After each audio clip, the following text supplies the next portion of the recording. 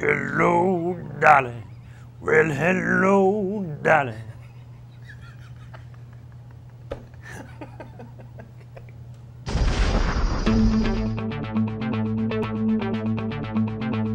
From the Watergate building in Washington, this is Hotline TV.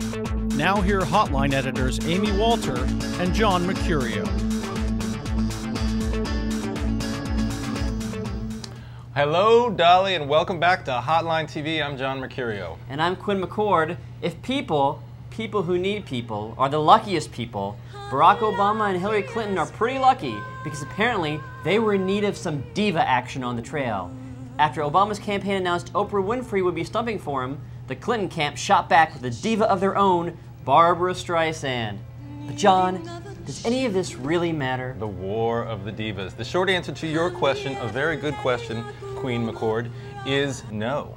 It does not matter. None of this matters. It's fun to talk about. It's fun to write about. Everybody will be, sort of chatting about Oprah versus Barbara Streisand. But there are really only a few Democrats left on the national stage right now who I think between now and Iowa or between now and New Hampshire could get involved in this primary and really have an impact on the race. Of course, somebody like Al Gore could get in. It's not the same Al Gore that it was back in 2003 when he endorsed Howard Dean. He's extremely popular inside the party right now. He could have a huge impact for the Obama campaign, which would probably be his most likely endorsee against Hillary in Iowa. And look, I mean, for somebody like Gore, who's sort of now a little bit off the national stage, at least on a political level, this would be a reintroduction to sort of the political world, the political stage, in a way that I think would keep him relevant to politics after 2008. Look, if there's a Democrat in the White House and it's Hillary Clinton, he's a little bit less relevant than he is right now. Also, somebody like Ted Kennedy, I think he helped Al Gore in 2000 in New Hampshire, beat Bill Bradley, and then sort of lock up the nomination. That could be a key endorsement. And I think John Kerry is still relevant. But don't you think maybe, just maybe, Oprah is in a different category of someone who does bring in voters who don't normally vote? It's a different, sure, go ahead. Well, I mean, I think both of these endorsements are such perfect encapsulations of the candidates themselves. I mean, Barack Obama talks about not revisiting the baby boomer fights of the 60s and 70s, and of course, Barbara Streisand is a perfect sort of symbol of, 30 years of Democratic boogeymen. Mm-hmm. But it's true among the younger set, she probably doesn't bring along people who weren't going to vote anyways or vote for Clinton. Right. I don't know, but Oprah could be in a category. I mean, she reaches so many people, a lot of whom maybe don't vote.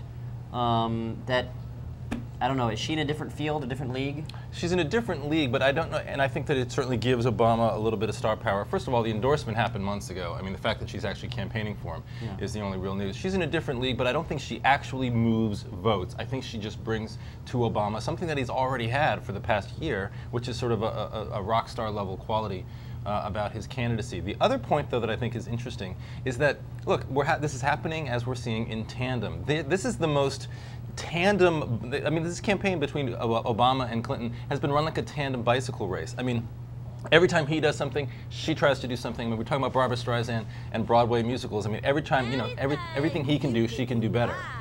And the campaign that she's running, I think, in a way, it almost can backfire on her by seeming a little small-minded. That every time he comes out with an endorsement, she has to sort of one-up him or try to upstage him in a little bit of an ankle-biting sort of way. I guess there's a danger of that, but I think she's been pretty careful to. There's always a good reason for doing these things, and I think the press hasn't picked up on it. I think the average voter maybe doesn't really think in those terms of picking up like, oh, she did this, he did that, she did that. They just hear at the same time, Streisand, Winfrey, endorsements, whatever.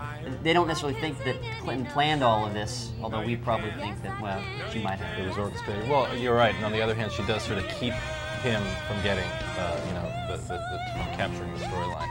But Quinn, that's about all the diva talk that I can personally handle for one day. So we'll catch you back here next time on Hotline TV. Hello, darling.